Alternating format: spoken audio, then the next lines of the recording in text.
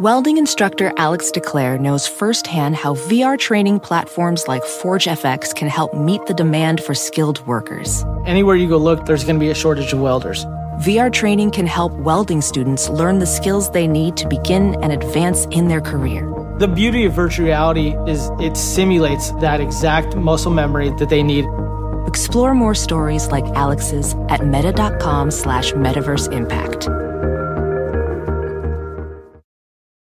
At Atlantic Union Bank, it's easy to make a video appointment and enjoy personal or business banking on your schedule. When life is pulling you in all directions, finding time to visit the bank can be difficult, but Atlantic Union Bank will come to you. Just go online, schedule a video appointment, and talk to a knowledgeable banker, someone who can answer your questions and even help you switch accounts. Isn't it time to experience service on your terms? For video appointments that bring the bank to you, visit AtlanticUnionBank.com. I'm your host, Annie Bowles, and this is News du Jour.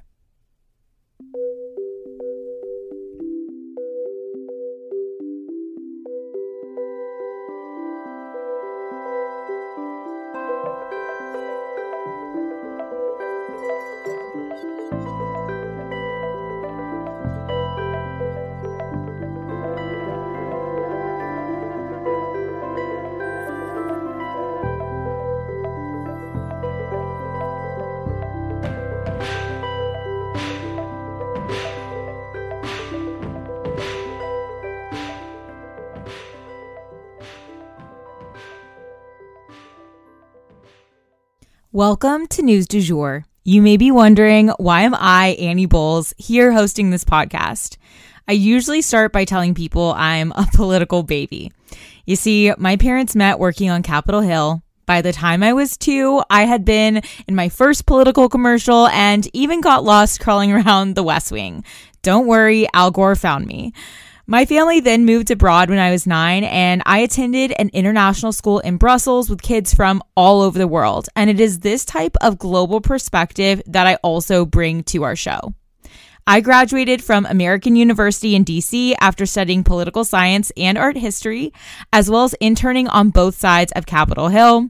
I even interned down the hall from where my parents met. I'm now pursuing a professional certificate in journalism at NYU in conjunction with Rolling Stone magazine. I guess I was always that friend in the group who cared deeply about not just what was going on politically, but also globally. I often kept my own friends informed through high school and into young adulthood, so I guess I've always done a version of this show. I'm genuinely passionate about following the news, and I'm here to break it down for you guys every weekday. We always strive to be a calmer space to get your news. Or, as one listener put it, like getting your news from a well-informed bestie. I'm so glad you're here. Hey everyone, happy Monday. I have a ton to catch you guys up on, to put it lightly. The past week has been very chaotic on my end. I had a number of personal things going on, along with technical difficulties that have been looming from last week. Long story short, I might be moving hosting platforms again for this show, which I really don't want to do, but I may be in a position where I have to do that so that we don't run into more issues. But long story short, I wanted to issue a series of reminders and updates here at the top, and then we're going to get into 5 mini stories and then only 2 longer stories, but trust me, they're long. Let's get into it. So for our first reminder, Trump's hush money Manhattan trial begins today, April 15th in New York City.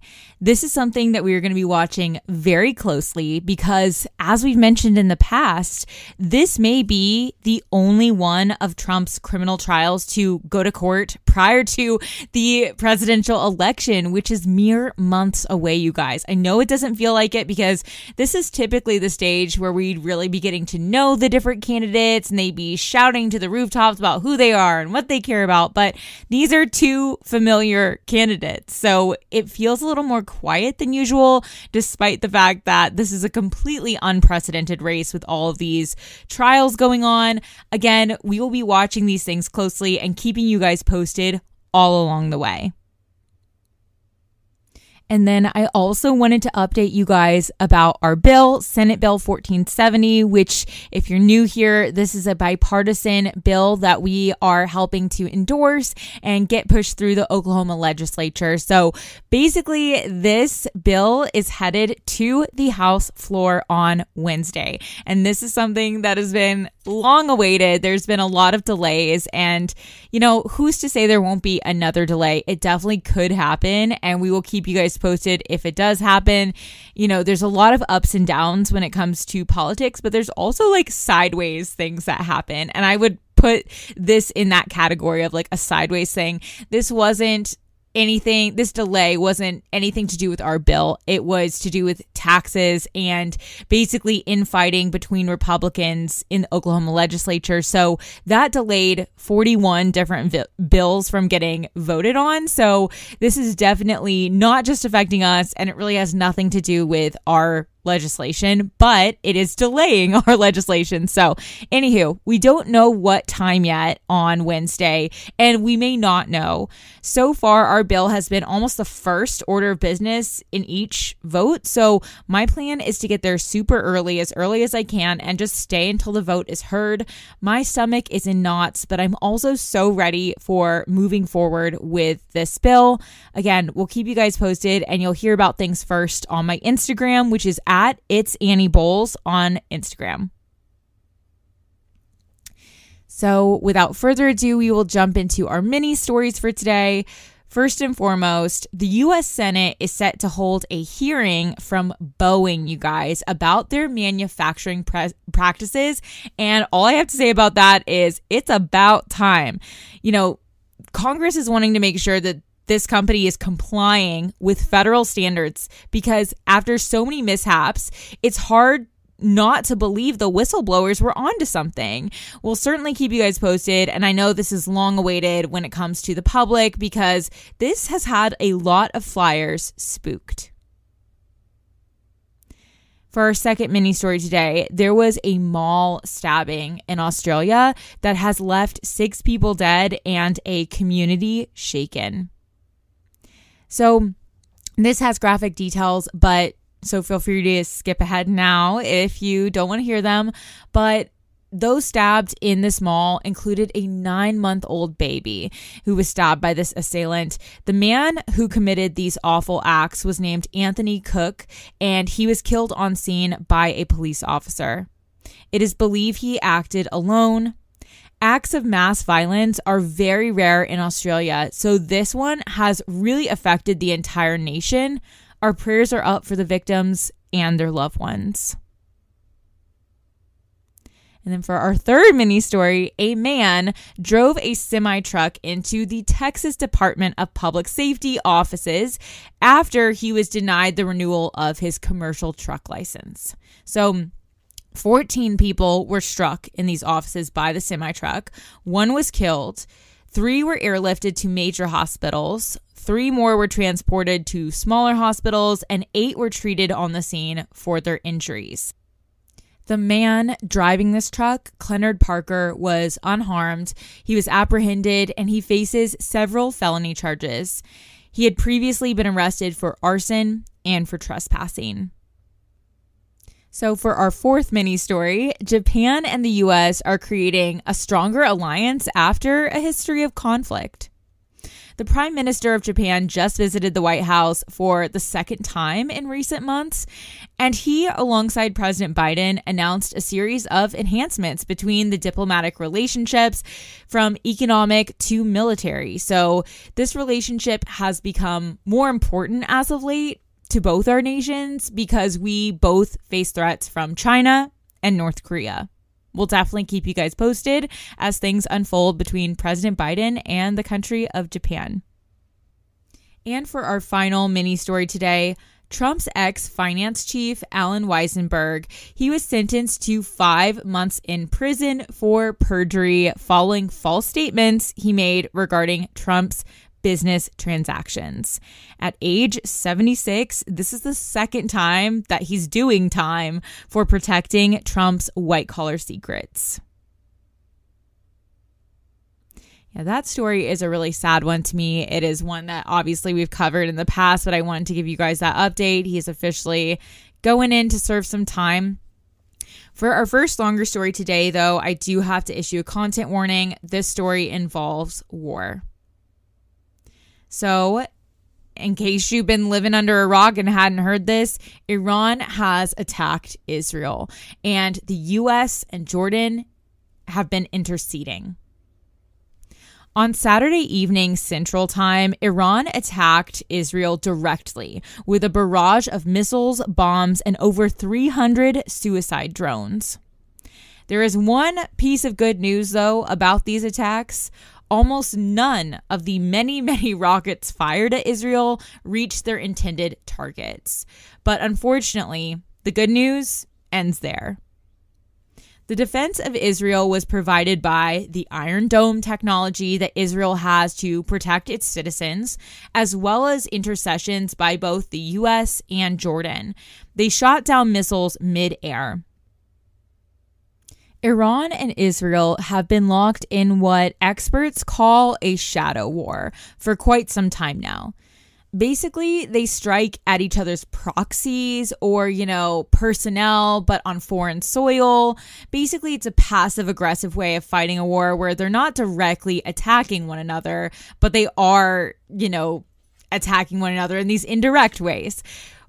Another example of how they do this is providing weaponry to people who are directly fighting them. So it's sort of, again, a roundabout way of attacking one another. So this attack, where Iran was literally shooting missiles at Israel, was something new.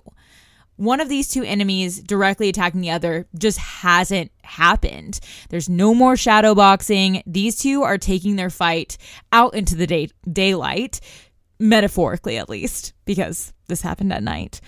Hamas, of course, expressed support for this attack. Iranian leadership celebrated in the streets of Tehran, although what they accomplished beyond a waste of weapons, I am not sure.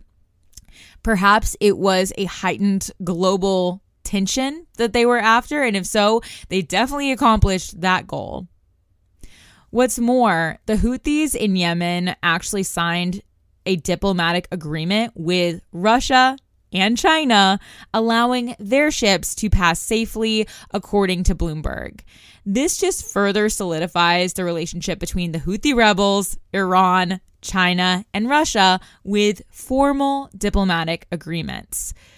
All of this edges us in a direction that we do not want to be going in, especially with the U.S. presidential election looming.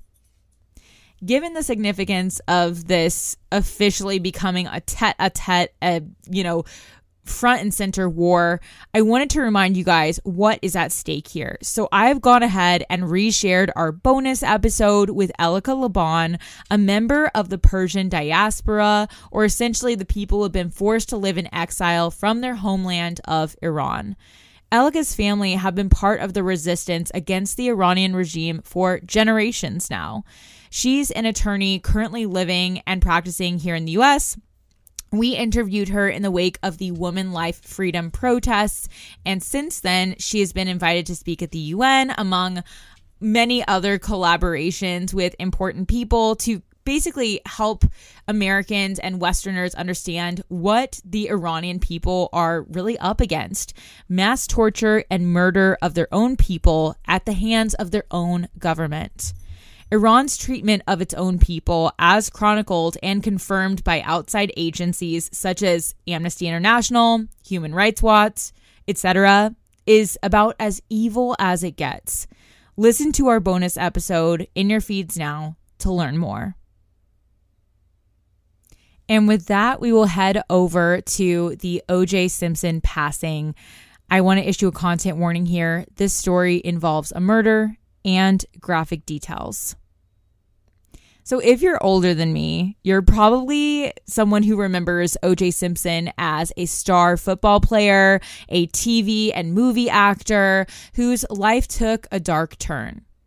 But if you're my age or younger, you probably only remember the dark chapter, 1995, the glove that didn't fit and the high-speed police chase down the highway. The Robert Kardashian of it all, that's what we know. But that career leading up to that court case really defined it. He was someone who was a household name, a beloved character. I know most of our audience is young, so I wanted to make sure you guys had this context. It was hard for a lot of people at the time to even imagine that this man was capable of what it looked like he did. As we know, statistics show that the most dangerous time for an abused partner is not when they are with their abuser, but when they leave their abuser. As per testimony in court, Nicole Brown Simpson called police 9 times on her ex-husband, OJ Simpson, for abusing her. On one of those occasions, the police found Nicole half naked, hiding in the bushes of her own home, badly beaten and bruised at the hands of OJ Simpson, who was arrested at the time. We also know that the confrontations did not stop when she divorced him. She called the police in late 1993 saying that he's back and attesting that he was stalking her and attempting to attack her at her new residence. In mid-1994, that's exactly where they found her nearly decapitated body and that of Ronald Goldman, a man she had been seeing briefly. And if you think about it, every time that it escalated to the point where she felt the need to dial 911, there may have been many more times where things didn't quite get to that level. She, after all, was a celebrity, and so was her husband, and calling the police in that scenario would be a last resort. Kris Jenner, who was a dear friend of Nicole Brown Simpson before her death, Kendall Jenner's middle name is Nicole after Nicole Brown Simpson. Kris Jenner told news cameras outside of the trial that Nicole had confided in her multiple times, that he told Nicole multiple times that he would kill her and that he would get away with it. And maybe that's what happened. No one will ever be able to say for sure. But a civil trial after the infamous criminal one actually found that OJ Simpson owed the families of Ronald Goldman and Nicole Brown Simpson a total of $33 million. Not chump change now, and certainly not back then. But they have yet to recover those funds owed to them. And in case you guys didn't know, OJ later committed armed robbery and kidnapping and was convicted of all charges against him. He spent 9 years in prison and was released in 2017, according to his New York Times obituary. He also wrote a book entitled If I Did It, outlining a hypothetical of how he would have carried out this grisly murder if he had done it, which is absolutely horrifying and something that it's hard to imagine a kind, innocent person doing. OJ Simpson died of cancer at age 76. He leaves behind 5 children and a very complicated legacy. In writing this story, I cannot help but think about Nicole, and if she were to have fought back, if she were to have killed the beloved OJ Simpson in self-defense, there is a very good chance that she would have been locked up for it and that she'd probably still be there. She was trapped in her abuse, even after divorcing him. And that's why it's vital that we work to pass Senate Bill 1470 here in Oklahoma and similar versions all around the country.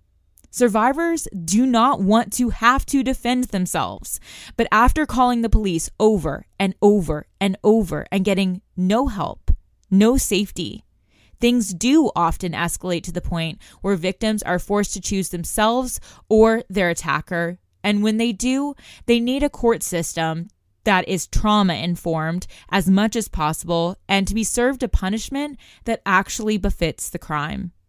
Come out to the Oklahoma State Capitol with us this Wednesday to show your support for Senate Bill 1470. And that is the news du jour. Today, I wanted to leave you guys with the quote, "How wonderful is it that nobody need wait a single moment before starting to improve the world."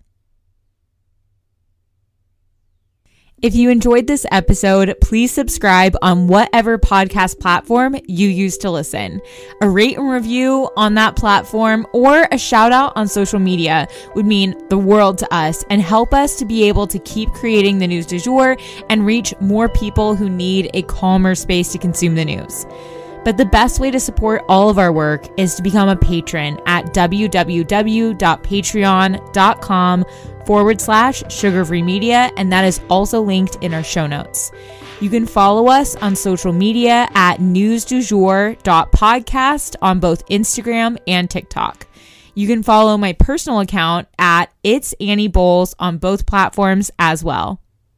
Any little noises you may hear in the background are my rescue pup. He has a little separation anxiety and always records with me. We appreciate you listening and look forward to telling you about the news again next time on News du Jour. Broadcasting from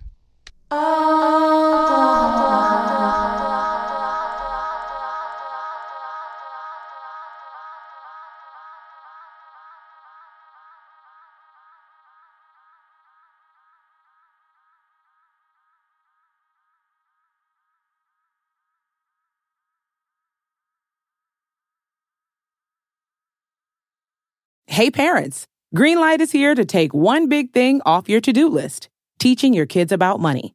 With a Greenlight debit card and money app of their own, kids and teens learn to earn, save, and invest. You can send money instantly, set flexible controls, and get real-time notifications of your kids' money activity. Set up chores and put allowance on autopilot to reward them for their hard work. Then learn about the world of money together.